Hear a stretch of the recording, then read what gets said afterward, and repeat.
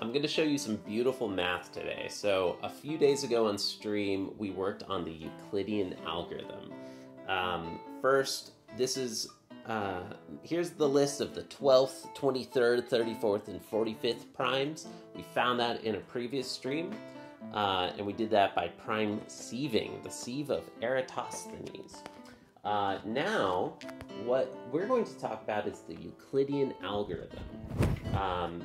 This is a way to find the greatest common factor of two numbers.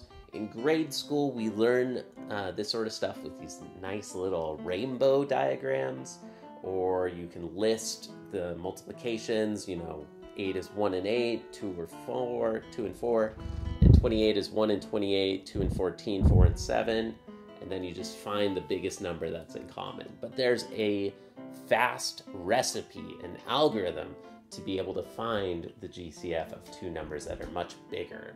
Because if you try to do that with larger numbers, you're going to get a headache, okay?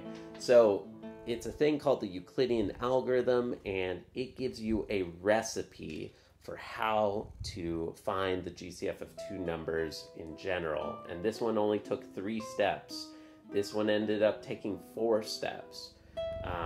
And I promise you that this is so much faster if you use it with large numbers. Now, the really, really cool thing, part 2, is that you can express that GCF of two numbers as a multiplication of the two numbers and an addition.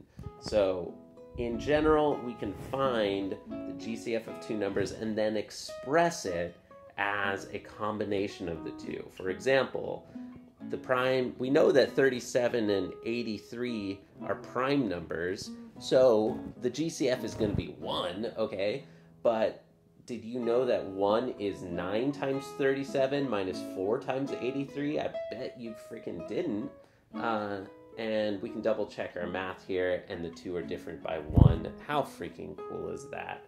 So go watch the stream if you want to see some of this math, or pause this short, rewatch it, pause this short, leave a comment below if you enjoyed it. Let me know what you think in the comment section. Thanks. Bye.